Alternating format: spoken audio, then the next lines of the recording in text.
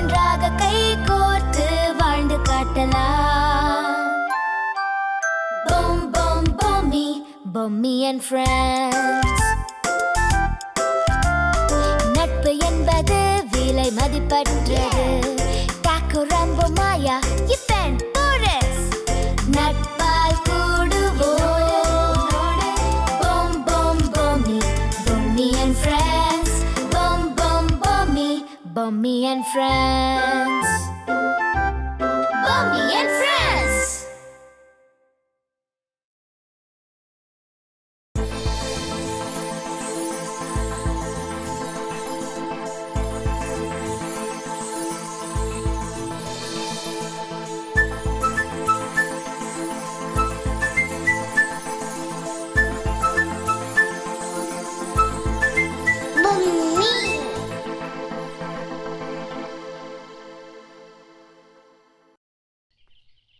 Very good. இப்பதான் நீ ஆபரேஷனுக்குள்ள வந்திருக்க. I appreciate you. Thank you. என் டவுட்டை கிளியர் பண்ணுங்க. முழுக்க என்னோட முழு பலத்தையும் அறிவையும் நம்பி மட்டும்தான் நான் இந்த ஆபரேஷனுக்குள்ள போறேன். கண்ணா, இந்த இரும்புக்கு முன்னாடி அந்த ஈயெல்லாம் என்ன ஒன்றும் பண்ண முடியாது. ஓகே, சும்மா காமெடி பண்ணாதீங்க அங்கிள். அவங்க துப்பாக்கி வச்சிருக்காங்க. உள்ள போனீங்க உங்களை துப்புன்னு சுட்டுருவாங்க. உள்ள போய் அவங்களை எப்படி மறைஞ்சிருந்து தாக்குறதுலாம் நான் பாத்துக்கிறேன். முதல்ல உள்ள போறது எப்படின்னு கொஞ்சம் யோசிக்கலாமா? லிசன் சோனா, நேரா வீட்டுக்கு பின்னாடி போறோம். பின்னாடி போனா இந்த இடத்துல ஒரு ஏணி இருக்கும். அந்த ஏணி எடுத்துட்டு முன்னாடி வந்து இந்த இடத்துல போடுறோம். இது வழியா நான் மேல ஏறி பால்கனிக்குள்ள இறங்குறேன். அங்கிருந்து உள்ள போய் உள்ளுக்குள்ள இருக்கிற ஆயுதங்களை எல்லாம் எடுத்துட்டு. அங்கிள், நீங்க துப்பாக்கில வச்சிருக்கீங்களா? என்ன மன்னிச்சிடுங்க அங்கிள், தெரியாம எதிர்த்து பேசிட்டேன். Sorry uncle. அட நீ வேற, ஏமா நீ வேற. நானே அங்க கிடக்கிற கட்டையோ கம்பியோ குச்சியோ எடுத்து உள்ள போய் என்ன நடக்குதுன்னு பார்க்க போறேன். ஓகே அங்கிள், நீங்க மேல சொல்லுங்க. மேல வரைக்கும் தான் எனக்கு தெரியும். அதுக்கப்புறம் என்ன பண்றதுன்னு உள்ள போனதுக்கு அப்புறம் தான் என்னன்னு தெரியும்.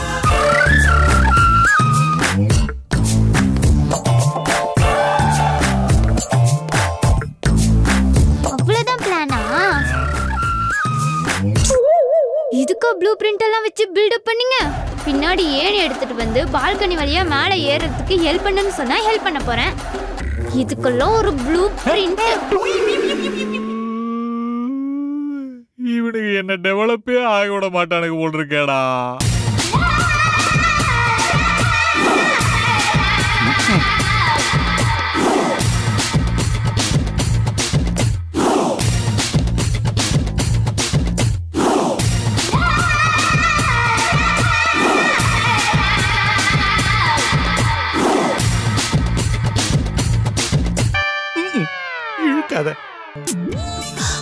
இன்னும் எவ்வளவு நேரம் தான் இப்படியே உட்கார வச்சிருப்பாங்கன்னு தெரியல. அதான் காலையில வரைக்கும் தெளிவா சொல்லிட்டானுல. அது நடக்காது. என் தம்பி வர வரைக்கும் தான். ஆமா, சோறு திங்க வருவானே இப்ப. அவனுக்கு மட்டும் நாம எல்லாரும் இப்படி இருக்கிறது தெரிஞ்சதுன்னா நம்மள எப்படியும் காப்பாத்திடுவாங்க. கிழிச்சா பஸ்ஸ பிடிச்சு அப்படியே ஊருக்கு ஓடிடுவான்.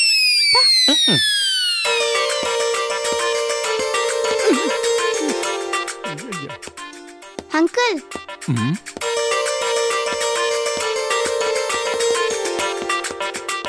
பாஸ் வேணாம் பாஸ். என்னடா பாஸ், நாம வந்த வேலையை மட்டும் பாப்போம் பாஸ். ஒரு தடவை பேசிட்டு வந்துடுறேன் பாஸ். இன்னும் 24 மணி நேரம் இந்த வீட்ல தாக்கு பிடிக்கணும் பாஸ். அங்கிள், என்ன? நான் இந்த அங்கிள் கிட்ட தான் பேசணும். நீ பேசுமா? ஏன் அங்கிள் நீங்க எல்லாரும் முகத்தை கோவமாவே வச்சிருக்கீங்க? சிரிக்க மாட்டீங்களா? எங்களுக்கும் உன்ன மாதிரியே சிரிச்சுக்கிட்டு வாழ ஆசைதாமா. அதுக்கான சூழ்நிலை தான் அமைய மாட்டேங்குது. அங்கிள், நீங்க எப்பவுமே ஆயுதங்களோட இருந்தா பயம் உங்களை சுத்தி இருந்துகிட்டே தான் இருக்கும். பயம் இருந்தா சிரிப்பு இருக்கவே இருக்காது. இந்த ஆயுதங்கள் தாமா இன்னைக்கு நாங்க வாழ்றதுக்கு காரணமே. இது இல்லனா உன் முன்னாடி நின்னு பேசவே முடியாது. அங்கிள், ஆயுதம் 2 பக்கமும் தீட்டப்பட்ட கத்தி. அது எங்களையும் பாதிக்கும் உங்களையும் பாதிக்கும்.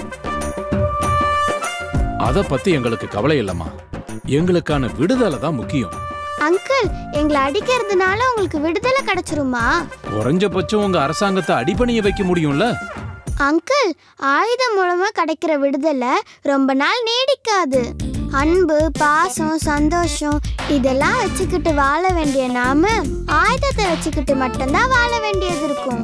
பரவாயில்லையே, நல்லா பேசுறிய. இதெல்லாம் உனக்கு யாரு சொல்லி கொடுத்தா? காந்தி தாத்தா தான். பலிக்கு பலி தீர்வில்ல, அமைதி முறை போராட்டம் தான் நமக்கான வழின்னு சொல்லி கொடுத்துட்டு போயிருக்காரு. எங்களோட பிரச்சனை, நாங்க இந்த துப்பாக்கியோட வாழ வேண்டிய சூழ்நிலை. யாரு எங்களை வழி நடத்துறா, எதுக்காக நடக்குது, இதெல்லாம் உனக்கு சொல்லி புரிய வைக்க முடியாது. அங்கிள், கோவம் எல்லாருக்கும் பொதுவானதுதான் அங்கிள்.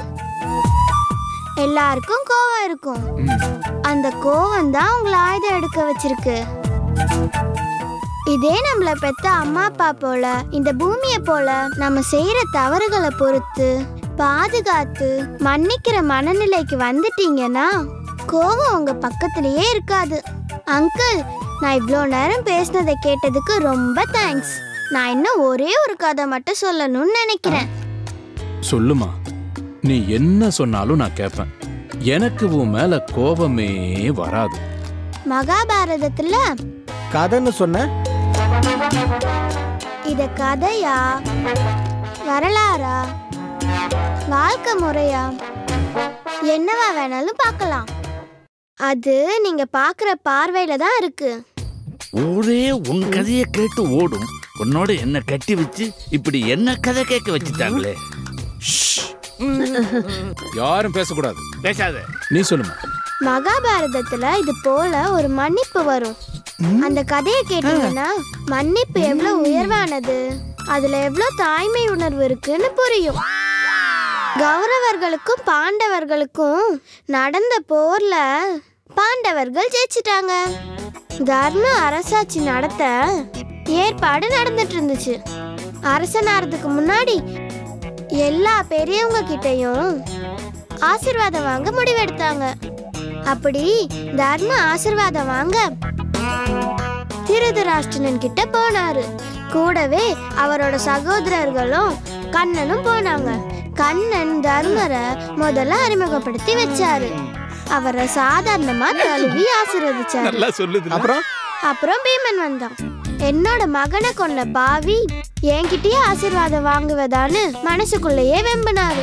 கண்ணனுக்கு அவரோட கோபம் தெரியுது. பீமன் திருதராஷ்டிரன் கிட்ட போறப்ப கண்ணன் பக்கத்துல இருந்த இரும்பு பொம்மைய திருதராஷ்டிரன் பக்கத்துல தள்ளி விடுறாரு. திருதராஷ்டிரன் பொம்மைய தழுவ இரும்பு பொம்மையே பொடி பொடியா விழுது. எல்லாரும் அதிர்ச்சியா பார்த்துட்டு இருக்காங்க. கண்ணன் இன்னும் அவன் வெறுப்பு தனியல. இந்த கெட்ட எண்ணம் தான் உன் குலம் நாசமடைய காரணம்னு திட்டுறாரு. அப்புறமா மனம் திருந்தி திருதராஷ்டிரன் எல்லாரையும் ஆசீர்வதிச்சு அனுப்புனாரு. அதுக்கப்புறம் பாண்டவர்கள் திருதராஷ்டர் மனைவி துரியோதனன் அம்மா காந்தாரி கிட்ட ஆசீர்வாதம் வாங்க போனாங்க. தன்னோட மகனை கொன்னுட்டு தன்கிட்டயே ஆசீர்வாதம் வாங்க வந்தாங்கன்னா அவங்களுக்கு எவ்வளோ கோபம் வரும். ஆனா அவங்க தாயா மனித தன்மையோட நடந்துக்கிட்டாங்க. ஏன் சம்பந்தி, அங்க என்ன கதை கதையா போய்கிட்டு இருக்கு? உனக்கு என்ன இதெல்லாம் புதுசா? உன் மோகினி நடிப்புக்கு முன்னாடி இதெல்லாம் வெறும் தூசி. உங்ககிட்ட போய் சொன்ன பாரு, உடனே மயக்கம் வந்த மாதிரி நடிப்பே. எந்த இடத்துல தர்மம் இருக்கிறதோ அவங்க வெற்றி பெறுவாங்க. பாண்டவர்கள் பக்கம் தர்மம் இருந்ததுனால அவங்க வெற்றி பெற்றாங்கன்னு கண்ணன் சமாதானம் சொல்லி அவங்கள வாழ்த்தி ஆசீர்வாதம் பண்ண சொன்னாரு. என்ன இருந்தாலும் பெத்த மனசு இல்லையா? துரியோதனனை தொடையில அடிச்சு வீழ்த்தி கொன்னது, துச்சாதனனை கொன்னது, இதெல்லாம் எப்படி மன்னிக்கிறதுன்னு குழப்பத்தோட நின்னாங்க. கொஞ்ச நேரம் கழிச்சு காந்தாரி கண்ணை தொடச்சுக்கிட்டு எல்லாரையும் மன்னிச்சு அனுப்புனாங்க. திருதராஷ்டிரனுக்கும் காந்தாரிக்கும் உள்ள வித்தியாசத்தை பாத்தீங்களா? 2 பேருக்குமே கோபம் வந்துச்சு. ஆனா தாய்கிட்ட மன்னிக்கிற குணம் கடல் அளவுக்கு இருந்துச்சு. நீங்களும் மன்னிக்கும் தன்மையோட இருந்தீங்கன்னா அம்மா மாதிரி எல்லார்கிட்டையும் அன்பு செலுத்தி கோபம் இல்லாம ஆயுதம் இல்லாம சந்தோஷமா வாழலாம். இது மகாபாரதம் நமக்கு சொல்ற நீதி கதை.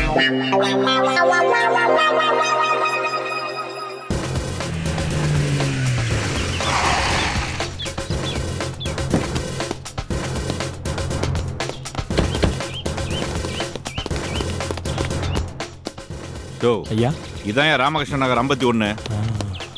போய் அவனை தூக்கிட்டு வாங்க. சரிங்க.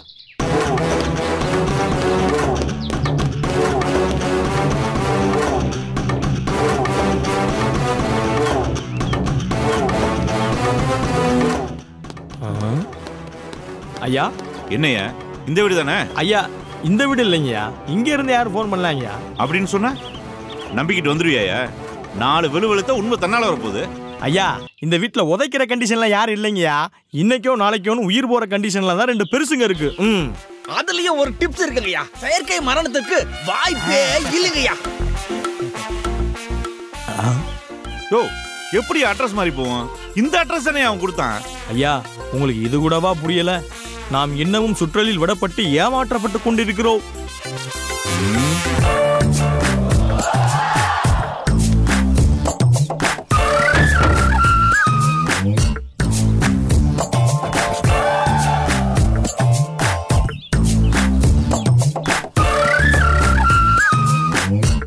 இந்தா இதை வச்சுக்கோ. உள்ள நான் தொடுக்க போற போர்ல என்ன வேணா நடக்கலாம். ஆனா எல்லா நேரங்களிலும் நீதி மட்டுமே ஜெயிக்கும்னு நாம நம்பிடக்கூடாது. சில நேரங்கள்ல நீதி பேலன்ஸ் இல்லாம சரியவும் வாய்ப்பு இருக்கு. அப்ப நீங்க இறந்துருவீங்களா அங்கிள்? அதுக்குள்ள எண்டு கார்டு போட்டுறாதம்மா. போர்ல யாரு வேணாலும் ஜெயிக்கிறதுக்கு வாய்ப்பு இருக்குது. ஓகே, அப்ப நீங்க உயிரோட இருக்கவும் வாய்ப்பு இருக்கு. அடி பாவி, என் உயிர் மேல உனக்கு அப்படி என்னடி காண்டு? என் நினைவு தெரிஞ்ச நாள்ல இருந்து உனக்கு எந்த கெடுதலுமே நான் பண்ணதில்லையேடி. இல்ல, டவுட்டா கிளியர் பண்ணிக்கிட்டேன். டவுட்டா? உன்னோட டவுட் என்ன அவுட் ஆக்க பாக்குது. வேணா. Okay uncle. சப்போஸ்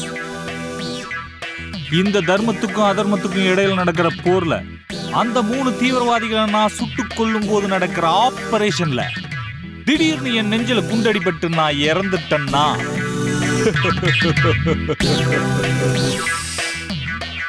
எனக்கு கடைசி ஆசை ஒண்ணு இருக்கு. என்ன அங்கிள்?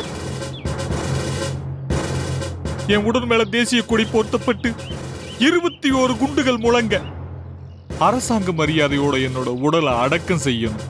இதுதான் என்னோட ஆசை. அங்கிள், அதெல்லாம் அரசாங்க துறையில இருக்க முக்கியமான பொறுப்புல இருக்கிறவங்களுக்கு தான் செய்வாங்க. உங்களை மாதிரி வெட்டியா இருக்கவங்களுக்கு எல்லாம் செய்ய மாட்டாங்க. நான் புக்ல படிச்சிருக்கேன்.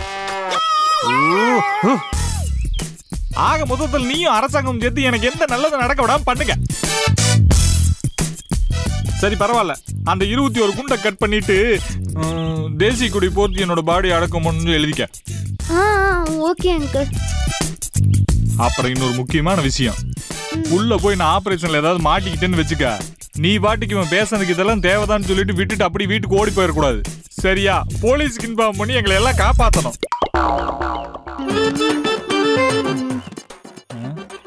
சோனா, நீ என்ன பண்ற? நீங்க சொன்னதை எழுதிட்டு இருக்க அங்கிள். அட பாவி, நான் உன்னை வார்ன் பண்றதுக்காக சொன்னேன். இதையெல்லாம் நீ எழுதிட்டு இருக்க. என் ஹிஸ்டரியை நீ ஏன் டேமேஜ் பண்ணிடுவோம் போல இருக்கு.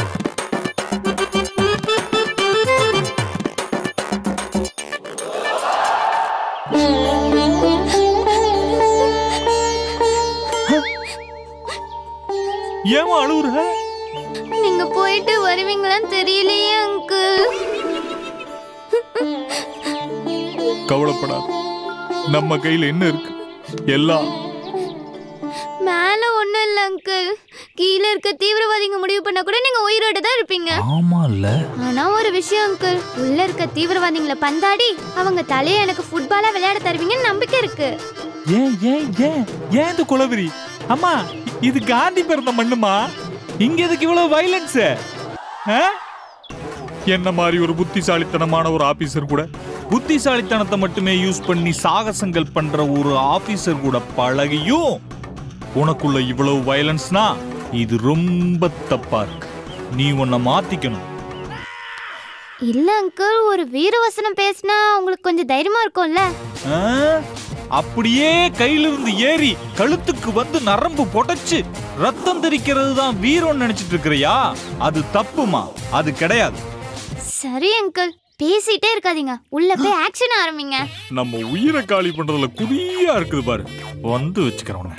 வருவீங்களா அங்கிள்? மைண்ட் வாய்ஸை கேட்ச் பண்றாளே.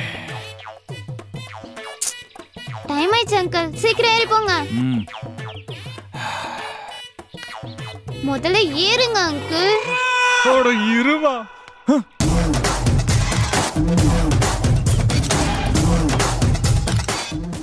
சோனா டாடா. அங்கிள், நீங்க என்ன வெளிநாட்டு பயணமா போறீங்க? உயிரை பணிய வச்சு நாட்டுக்காகவும் வீட்டுக்காகவும் போராட தனி மனித வெடிகுண்டா போறீங்க, அத மனசுல வச்சுக்கோங்க. ஆனா நான் நல்லா பண்றனோ இல்லையோ, நீ நல்லா பர்ஃபார்ம் பண்ற. என்ன சோனா? என்ன அங்கிள்? ஒழுங்கா படி, ஏன்னா படிப்பு தான் உன் வாழ்க்கையை உயர்த்தும். இப்படி எல்லாம் சென்டிமெண்டா பேசுவேன்னு நினைச்சியா? ஒழுங்கா வந்து ஏனிய பூடி வா. போங்க போங்க.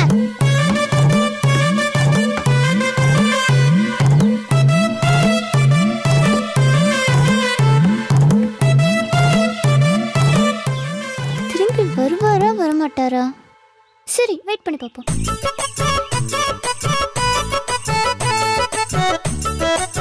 அதே போல கர்வமும் மனுஷங்களை அழிச்சிரும். அதுக்கும் ஒரு கதை இருக்கு.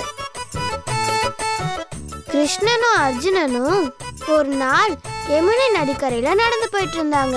அப்போ கிருஷ்ணன் தன்னோட குழந்தை பருவத்துல அங்க விளையாடினதை நினைச்சுக்கிட்டே நடந்தாரு. ஆனா அர்ஜுனனுக்கோ போற பத்தின நினைப்பு. அவனுக்குள்ள ஒரு ஆணவம் உருவாச்சு. தான் தான் உலகத்திலேயே பெரிய வில்லாளன்னு ஒரு கர்வம் இருந்துச்சு.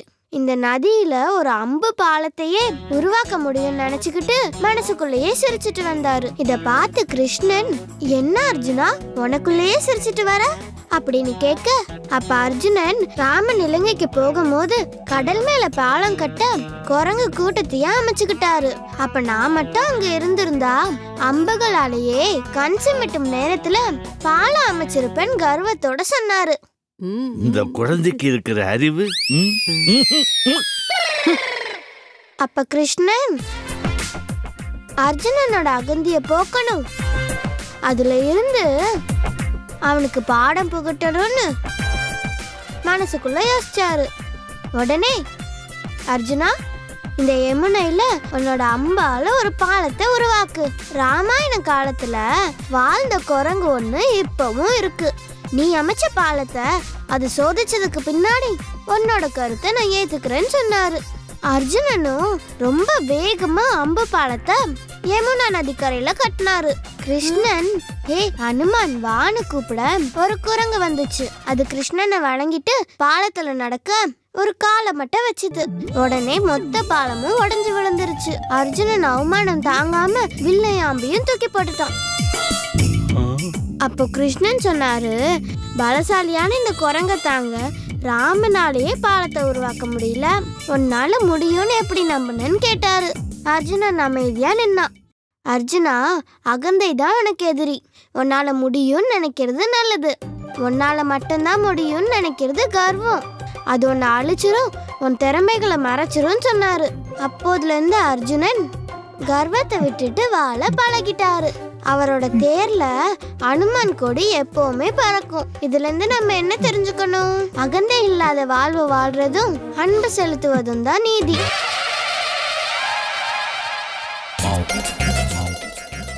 கல்பனா, இந்த பொண்ணு இந்த வயசுல எவ்வளவு திறமைகளை வச்சிருக்கா பாத்தியா?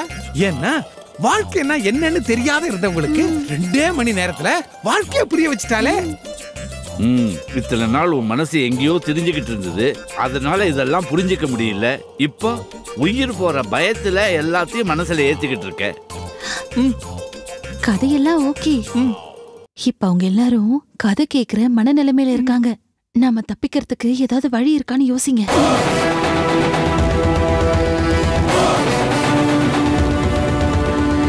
கனவு நனவாய் ஆனதே, மகிழ்ச்சி கண் முன்